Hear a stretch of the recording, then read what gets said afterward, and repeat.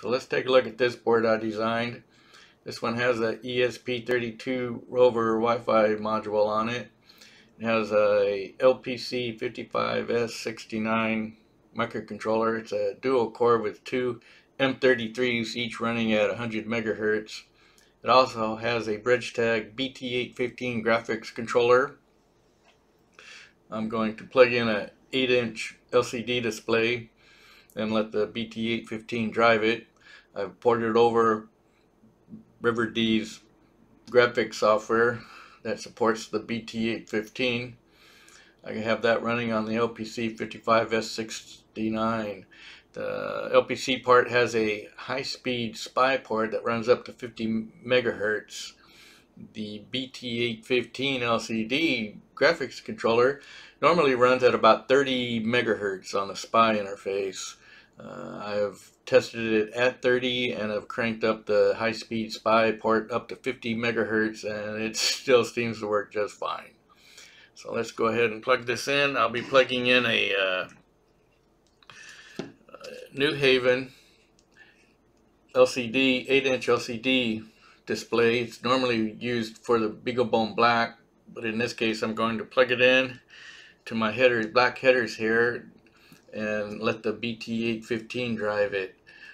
This also has the Seed Grove connector interface system plugged onto it as well. So let's plug this in. We should turn it on, get some video. It's got a couple demo programs from the RiverD library. And this particular processor has what's called a power quad, a math accelerator. It'd be kind of cool to write some DSP functions and display the results on the display. That'd be kind of cool. Let's see here. So, there we go. Yeah, so this powers up. And there's our BridgeTech logo. And our bouncing ball demo.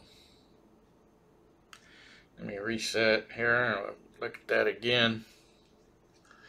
Here's our sign on.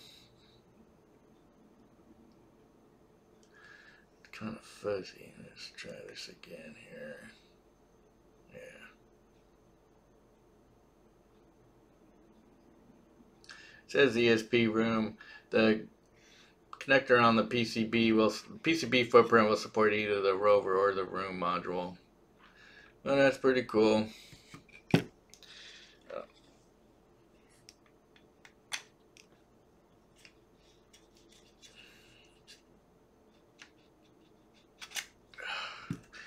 The room module right now has MicroPython loaded into it. I've run Zephyr real-time operating system on the LPC part. I'm trying to get MicroPython to run on that.